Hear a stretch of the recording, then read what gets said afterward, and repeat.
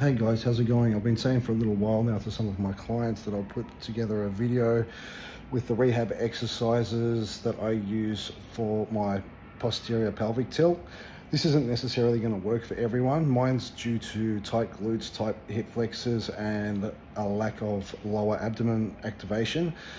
So these are the exercises that I do anyway. I think for my clients who also have the posterior pelvic tilt, this would be sufficient.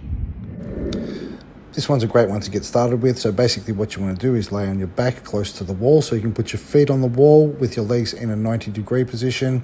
Then you want to apply pressure through your feet, flex your hips forward towards the ceiling, also reach your hands up towards the ceiling, fully protracting your shoulders forward and activating your lower abdomen. Whilst doing this, you want to breathe in.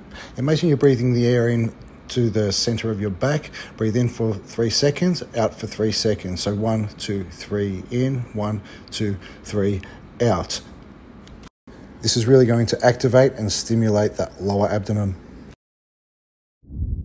This one's a really good one that you can do pretty much anywhere. So basically what you want to do is get down on all fours, pressing your toes into the ground, lifting your knees off the ground only about an inch. Marta went a little bit too high there. And then I want you to breathe in. Imagine you're breathing into the mid-back area again, and breathe out. 3 seconds in, 3 seconds out. This one's quite hard, so aim for about 7 to 9 reps.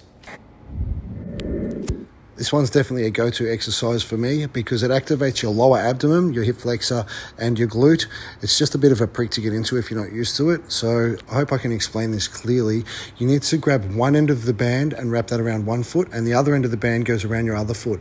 And then you grab the middle of the band, you pull that up over one of your knees, and with the opposing leg, you extend your leg outwards, down like Marta is here, and then bring it back up slow. While you're doing that, focus on pressing your back into the floor, which is really going to activate your lower abdomen. The bent side leg is going to be activating the hip flexor on that side, and the other side that you're pressing with is going to activate your glute. You want to do this slowly, about 10 reps on each side. And if you want to progress on this exercise, you bring the band up higher on your knee. The higher you go, the more tension that goes onto the band. This front plank targets the lower abdomen. Unlike the standard front plank, which is pretty much dead straight from head to toe, this one I want you to arch your lower back up towards the ceiling by flexing your hips forward. And while you're doing this, I want you to breathe in for 3 seconds, breathe out for in seconds. So inhale, 1, 2, 3. Exhale, 1, 2, 3. And I want you to imagine that you're sucking this air into the middle of your back. By doing this, it's going to ensure that your lower abs are active the whole time and getting as much stimulus as possible.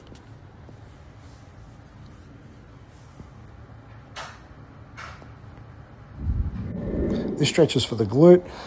As you can see, Marta's in the supine position. She's got one leg over the other knee, and with her left arm, she's pulling on her right knee, and with her right arm, she's pulling on her left foot, pulling it back towards herself and really stretching the glute. The more you pull it towards yourself, the better stretch you'll get in the glute. You want to hold this for about 8 to 12 seconds.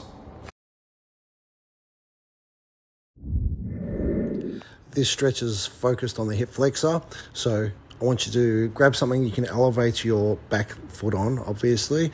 And whilst elevating your back foot, you want to feel a bit of a stretch in your hip.